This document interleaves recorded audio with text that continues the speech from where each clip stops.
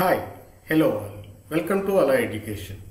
ఈ వీడియోలో నేను పాయింటింగ్ థీరం మరియు పాయింటింగ్ వెక్టర్ గురించి ఎక్స్ప్లెయిన్ చేయబోతున్నాను. పాయింటింగ్ థీరం ఏం చెప్తుంది అంటే మనకి electrical and magnetic fields కంబైన్డ్గా exist అవుతున్నప్పుడు అందులో ఎంత ఎనర్జీ స్టోర్ అయ్యింది, దాని యొక్క ఎనర్జీ డెన్సిటీ వాల్యూ ఎంత అని చెప్తుంది. సో ఈ పాయింటింగ్ థీరంను ప్రూవ్ చేయడానికి మనము amperes law for time wearing ఫీల్డ్స్ని construct చేస్తాం. మనకు తెలుసు amperes law for time wearing fields అంటే ఏమిటి? పాయింట్ ఫామ్లో కన్స్ట్రక్ట్ చేస్తే del cross H is equal to J plus do D by do tea. ఇక్కడ మీరు గమనిస్తే H is known as the magnetic field intensity, J is the current density and D is the electric flux density.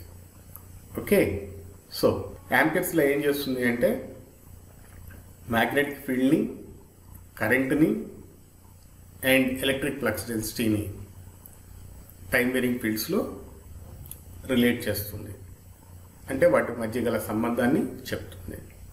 ఇప్పుడు దీన్ని ఈ ఎక్స్ప్రెషన్ని equation 1 అని చెప్పి అనుకుందాం. Okay, so ఈ ఈక్వేషన్ని ఈతో స్కెలార్ ప్రోడక్ట్ తీసుకుందాం. So take scalar product with ఈ on both sides of equation 1. Scalar product అంటే ఏమీ లేదు, ఈ తోటి డాట్ ప్రోడక్ట్ తీసుకోవాలి. సో ఈ dot del cross H is equal to ఈ డాట్ జే ప్లస్ ఈ dot do D by do tea అవుతుంది. రెండు వైపులా తీసుకున్నాం కాబట్టి రెండు వైపులా ఈ తోటి డాట్ ప్రోడక్ట్ తీసుకోవాలన్నమాట. ఇక్కడ మనము ఈ dot del cross H value కనుక్కోవాలి. సో ఈ dot del cross H value కనుక్కోవడానికి మనకి ప్రత్యేకమైన ఫార్ములా లేదు, కానీ మనకి ఇంకొక ఫార్ములా ఉంది. అదేమిటంటే డెల్ డాట్ ఈ క్రాస్ హెచ్ వాల్యూ ఎంతకు సమానం అవుతుంది అంటే మైనస్ ఈ dot del cross H plus H dot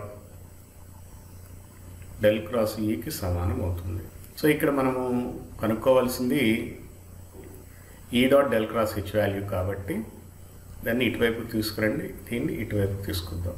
అప్పుడు మైనస్ ఈ డాట్ డెల్ క్రాస్ హెచ్, ఈ dot del cross H is equal to minus del dot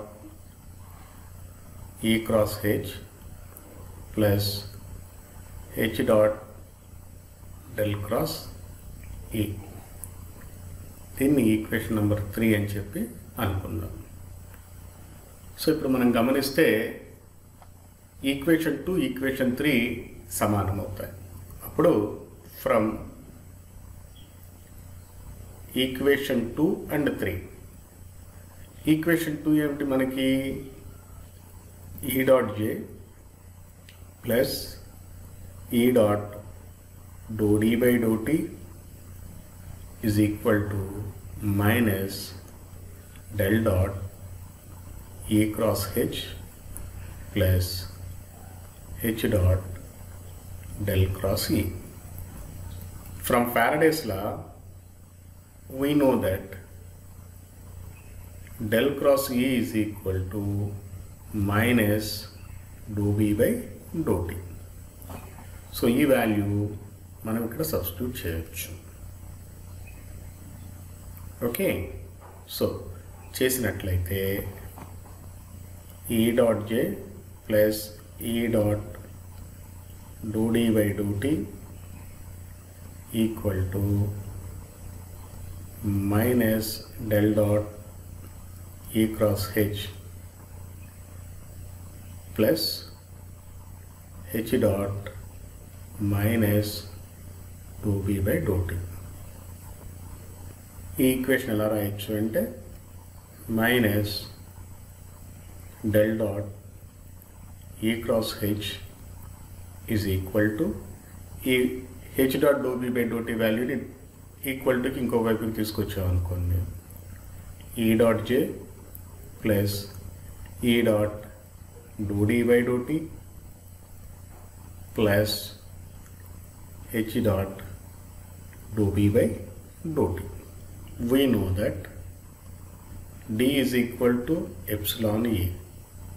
So dou d by dou t is equal to epsilon dou E by dou t.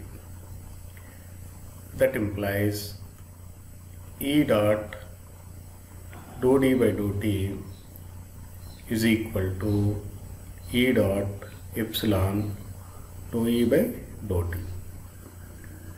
That is equal to epsilon E dou E by dou t की equal అవుతుంది. అలానే B is equal to mu H. So dou B by dou t is equal to mu dou H by dou t. This implies H dot dou B by dou t is equal to H dot mu dou H by dou t. Okay, so we can substitute these two values. That is, H dot dou B by dou t is equal to mu H dou H by dou t, this value, and E dot dou d by dou t is equal to epsilon E dou E by dou t. These two values we can substitute in this equation. So you name it as this equation number 4. So substitute these values. Epsilon dot dou d by dou t is equal to epsilon E dou E by dou t, and H dot dou B by dou t is equal to mu H dou H by dou t. So here I am making the changes. Substitute the values of E dot dou d by dou t is equal to epsilon E dou E by dou t, and H dot dou B by dou t is equal to dou H by dou t in equation 4, minus dou dot E cross H is equal to E dot J plus epsilon E dou E by dou t plus mu H dou H by dou t. You take this as equation number 5. Okay. So equation 5 లో ఉన్న epsilon E dou E by dou t ని ఎలా రాసుకోవచ్చు అంటే 1/2 epsilon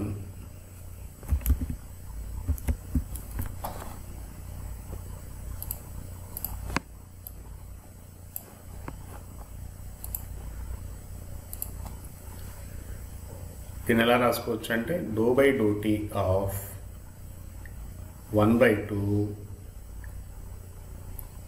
epsilon E into E. So epsilon E is equal to d kada. So dou by dou t of 1/2 E d. అలానే mu H dou H by dou t ని ఎలా రాయొచ్చు అంటే dou by dou t of 1/2 H mu H. The dou by dou t of 1/2 H, this value is equal to B. So ఈ రెండు values ని వీటి యొక్క ఈక్వివలెంట్ వాల్యూస్ తోటి రీప్లేస్ చేద్దాం. రీప్లేస్ చేస్తే ఈక్వేషన్ నెంబర్ 5 ఎలా మారుతుంది అంటే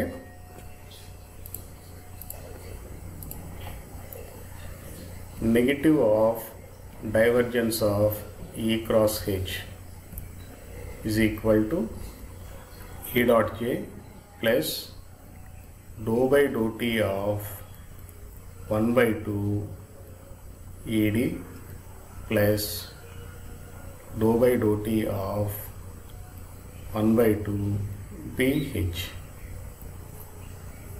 take this as equation number 6. Now let us integrate equation 6 over a volume. ఇలా ఇంటిగ్రేట్ చేస్తే ఏమవుతుంది అంటే minus integral over the volume divergence of E cross H dV is equal to integral over the volume E dot J dV plus integral over the volume dou by dou T of 1 by 2 ED dV plus integral over the volume dou by dou T of 1 by 2 BH dV అవుతుంది. Strokes theorem ప్రకారం ఇది ఏమవుతుంది అంటే ఈ expression integral over the closed surfaces E cross H dot ds is equal to integral over the volume E dot J dV plus integral over the volume dou by dou T of 1 by 2 ED dV plus integral over the volume dou by dou T of 1 by 2 BH dV. దీన్ని equation 7 అని చెప్పి అనుకుందాం. So ఈ equation 7 ఏమంటామంటే Poynting theorem అని చెప్పి అంటాం. ఈ పాయింటింగ్ థీరం ఏం చెప్తుంది అంటే ఇక్కడ యాక్చువల్గా ఇది తీసుకుంటే ఏమిటంటే this term will represent the energy stored in electric field.